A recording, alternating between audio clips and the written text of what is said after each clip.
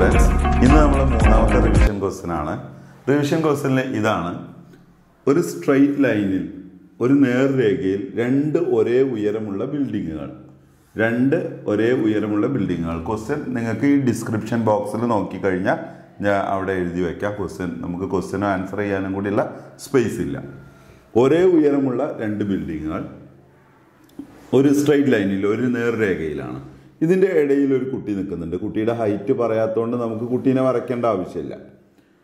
ഒന്ന് angle of elevation 45 degree angle of elevation ഒന്ന് കാണുന്നു, ഒന്ന് 60 ഡിഗ്രി ആംഗിൾ ഓഫ് എലിവേഷനിൽ മറ്റേ ബിൽഡിങ്ങും കാണുന്നു. മനസ്സിലായല്ലോ? രണ്ട് ബിൽഡിങ്ങുകൾ, ഒരേ ഉയരമുള്ള രണ്ട് ബിൽഡിങ്ങുകൾ, ഒന്ന് 60 ഡിഗ്രി മേൽക്കോണിലും ഒന്ന് 45 ഡിഗ്രി മേൽക്കോണിലും ബിൽഡിങ്ങുകൾ കണ്ടു. ഏറ്റവും അടുത്തുള്ള ബിൽഡിങ്ങിലേക്ക് 20 മീറ്ററാണ് അകലം, അടുത്തുള്ള ബിൽഡിങ്ങിലേക്ക്. അപ്പം ഞാൻ എപ്പോഴും പറയുന്നൊരു കാര്യമാണ്, നമുക്ക് അടുത്തുള്ളതിലേക്ക് നോക്കുമ്പോഴാണ് കൂടുതൽ തല ഉയർത്തി നോക്കേണ്ടി വരിക. അപ്പോൾ നോക്കൂ, ആ ക്വസ്റ്റ്യൻ്റെ ഒരു ഇത് അത്രയേ ഉള്ളൂ. നിങ്ങൾക്കറിയാം 45 ട്രയാങ്കിളും 60-30 ട്രയാങ്കിളും എങ്ങനെ ചെയ്യണം എന്നുള്ള അറിയാം. 45-45 സമപാർശ്വ മട്ടവും 60-30 മട്ടവും വെച്ചിട്ടാണ് ഇവിടെ ചെയ്യേണ്ടത്. പക്ഷെ ഇത് അറിയുന്നൊരു കുട്ടിക്ക് ഇങ്ങനെയാണ് ക്വസ്റ്റ്യൻ വരുന്നത്: അടുത്തുള്ളതിലേക്കുള്ള അകലെ 20 മീറ്റർ. അപ്പോൾ കുട്ടികൾ എന്താ വിചാരിക്കുക? ചെറിയ കോണ്, അപ്പോൾ അടുത്തുള്ളത് അതായിരിക്കും. അല്ല, വലിയ കോണ് എവിടെയാണോ അവിടെയാവും അടുത്തുള്ള ബിൽഡിംഗ് 20 മീറ്റർ. അപ്പോൾ 60-30 നിങ്ങൾക്ക് എന്ത് ചെയ്തു? 30ൻ്റെ എതിരെ 20 ആണെങ്കിൽ 60ൻ്റെ എതിരെ 20√3. ഇനി നമുക്കറിയാം ഒരേ ഉയരമുള്ള ബിൽഡിംഗ് എന്ന് ക്വസ്റ്റ്യനിൽ പറയുന്നതുകൊണ്ട് ഇത് 20√3 ആണെങ്കിൽ ഈ ബിൽഡിങ്ങും 20√3 ആയിരിക്കും.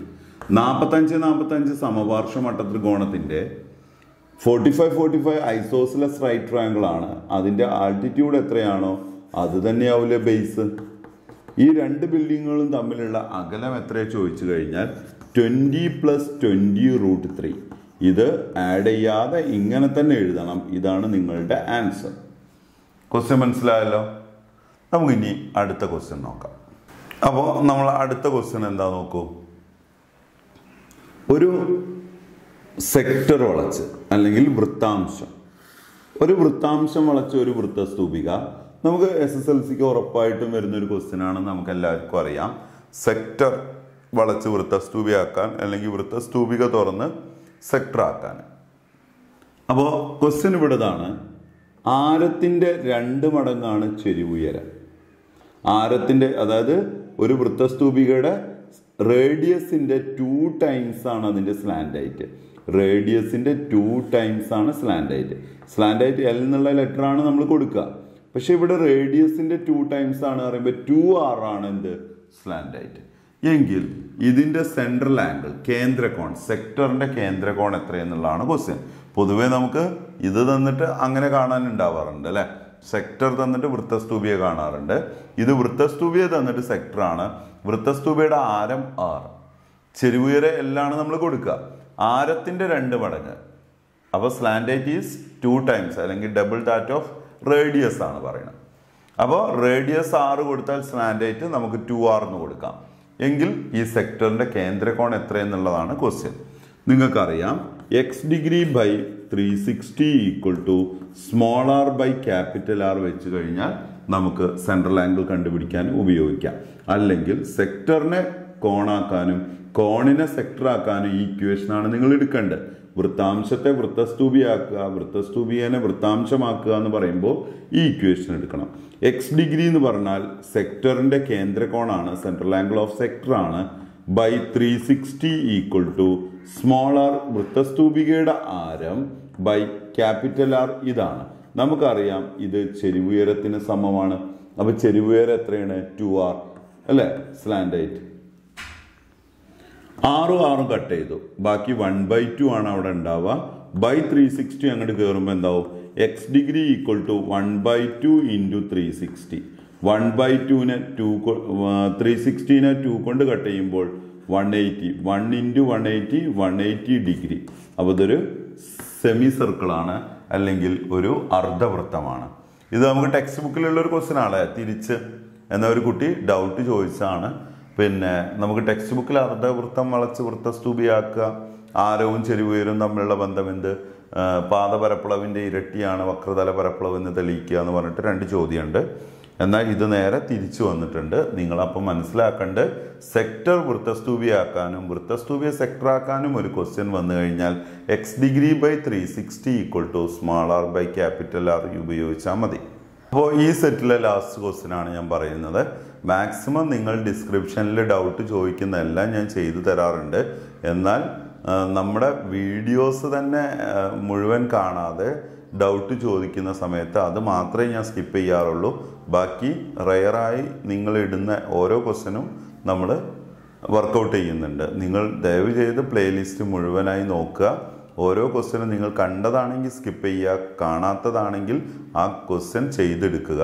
ഇത്രയും ക്വസ്റ്റ്യൻസ് തന്നെ മതി ഒരു 72+ വരാൻ.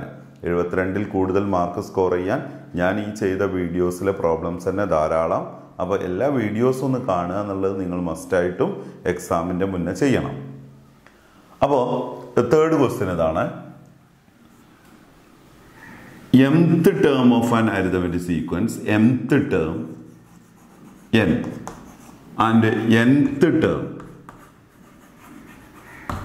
m, prove that m plus n plus pth term is equal to minus p. m-ആം പദം n, n-ആം പദം m, m plus n plus pth term കാണാനാണ് ക്വസ്റ്റ്യൻ ചോദിച്ചിട്ടുള്ളത്. അപ്പോൾ ഞാൻ ചെയ്യുന്നതെന്ന് ശ്രദ്ധിക്കും. നമുക്ക് 10-ആം പദം എന്ന് പറയുമ്പോൾ നമ്മൾ പറയുന്നുണ്ട് f plus 9d, ഒന്ന് കുറച്ചിട്ടാണ് പറയുന്നത്. 11-ആം പദം എന്ന് പറയുമ്പോൾ നമ്മൾ പറയുന്നുണ്ട് f plus 10d എന്ന് പറയുന്നുണ്ട്. 11th ടേം എന്ന് പറയുമ്പോൾ f plus 11 minus 1d, 11 minus 1d അതായത് 10d. 10th ടേം എന്ന് പറയുമ്പോൾ f plus 10 minus 1d അതായത് 9d. അപ്പോൾ ഇവിടെ m-ആം പദം എന്ന് പറയുമ്പോൾ ഞാൻ ഇങ്ങനെ എഴുതും f plus m minus 1d equal to n. nth term എന്ന് പറയുമ്പോൾ നമുക്ക് എങ്ങനെ എഴുതാം? f plus n minus 1d equal to m. 2 ഇക്വേഷനായി മാറ്റി. കാണുന്നുണ്ടല്ലോ? അതിനുശേഷം ഈ 2 ഇക്വേഷനും കൂടി ഇക്വേറ്റ് ചെയ്യാണ്. 2 ഇക്വേഷനും കൂടി മൈനസ് ചെയ്യാം. മൈനസ് ചെയ്യുന്ന സമയത്ത് എഫ് മൈനസ് ചെയ്ത് 0 ആയി പോകും. ഇത് മൈനസ് ചെയ്യുമ്പോൾ m minus 1d മൈനസ് അടുത്ത ആരാ n minus 1d equal to ഇത് മൈനസ് ചെയ്യുമ്പോൾ n minus m. ഓക്കെ അല്ലേ? ശ്രദ്ധിച്ചു നോക്കൂ. Correct. Next m into d md minus 1 into d 1d. ഇനി ഇവിടെ മൈനസും ഡിയും കൊണ്ട് ഇൻറ്റു ചെയ്യണം. Minus n into d nd minus into minus plus 1 into d 1d equal to n minus m. Next minus D plus D cancel ചെയ്തു. ബാക്കി M D minus N D equal to n minus m. നമുക്ക് ഡീനെ common ആക്കി പുറത്തേക്ക് എടുത്തു കഴിഞ്ഞാൽ m minus n equal to n minus m. ഇനി ഞാൻ പറയുന്ന ഒരു കാര്യം ശ്രദ്ധിക്കുക. x minus y നമുക്കിതിനൊന്ന് മാറ്റി എഴുതണമെങ്കിൽ minus of y plus X എന്നും എഴുതാം. Minus of y minus X എന്ന് എഴുതിക്കൂടെ? നോക്കൂ, minus into Y minus Y മുകളത്തെ പോലെ എഴുതുന്നുണ്ട്. Minus into minus plus plus X ആണല്ലോ. പി മൈനസ് ക്യൂനൊക്കെ എങ്ങനെ എഴുതാം? Minus of Q minus P എന്ന് എഴുതാം. തിരിച്ചെഴുതാം. Minus into Q minus Q, മുകളിൽ മൈനസ് ക്യൂ എന്ന് പറയുന്നുണ്ട്. Minus P into minus plus P. M minus എന്നിനെ എങ്ങനെ എഴുതാൻ വേണമെങ്കിൽ minus of N minus M. ഇനി ക്വസ്റ്റ്യനിലേക്ക് വരാം. നമുക്ക് ഇൻറ്റു എം മൈനസ് എൻ ഈക്വലിൻ്റെ അപ്പുറം പോകുമ്പോൾ D equal to N minus M by M minus N. ഇനി ഞാൻ നേരത്തെ പറഞ്ഞ പോലെ ഇവിടെ പറഞ്ഞ പോലെ എൻ മൈനസ് എമ്മിനെ minus of M minus N ആക്കാം by M minus N. M minus N M minus N താഴെ മുകളിൽ കോമൺ ആയി വന്നതുകൊണ്ട് കട്ട് ചെയ്തു 1. ഈ മൈനസ് കൂടെ ഉണ്ട് -1. അപ്പം നമുക്ക് കോമൺ ഡിഫറൻസ് -1 കിട്ടി. ഇനി നമുക്ക് ഫസ്റ്റ് ടേം കണ്ടുപിടിക്കണം. ഞാൻ ചെയ്യുന്നത് ശ്രദ്ധിക്കൂ. ഫസ്റ്റ് ടേം എഫ് പ്ലസ് ഒന്നാമത്തെ equation F plus M minus 1d equal to N. അതാണല്ലോ ഫസ്റ്റ് ഇക്വേഷൻ. അതിൽ ഡി കോമൺ ഡിഫറൻസ് -1 ആണ്. F plus M minus 1d എത്രയാണ്? -1 equal to N. F plus M into -1 minus N. Minus into minus plus 1 into 1 1 equal to N. First term കിട്ടുക എങ്ങനെയാണ്? F മാത്രം ഇവിടെ നിർത്തുക. -m ഈക്വലിനപ്പുറം പോകുമ്പോൾ plus M. N already അവിടെ ഉള്ളതാണ്, അതങ്ങനെ തന്നെ എഴുതി. +1 ഈക്വലിനപ്പുറം പോകുമ്പോൾ -1.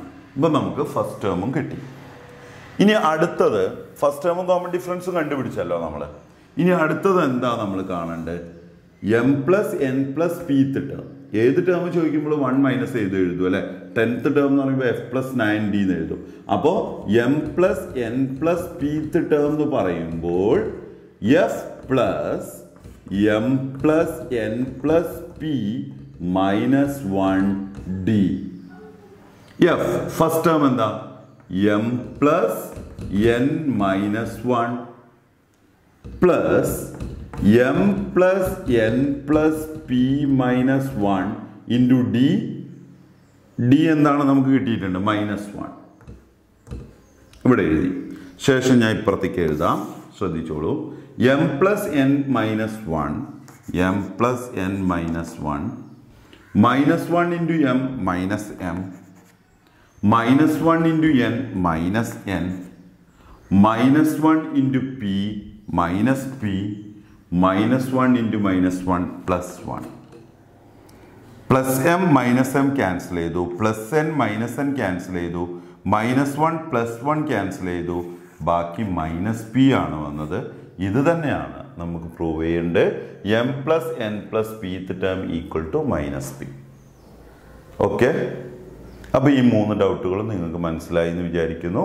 അടുത്ത റെയറായ വല്ല ക്വസ്റ്റ്യൻസും കാണുകയാണെങ്കിൽ നിങ്ങൾ കമൻറ്റ് ബോക്സിൽ ചെയ്തിടണം, ചെയ്തു തരാവുന്നതാണ്.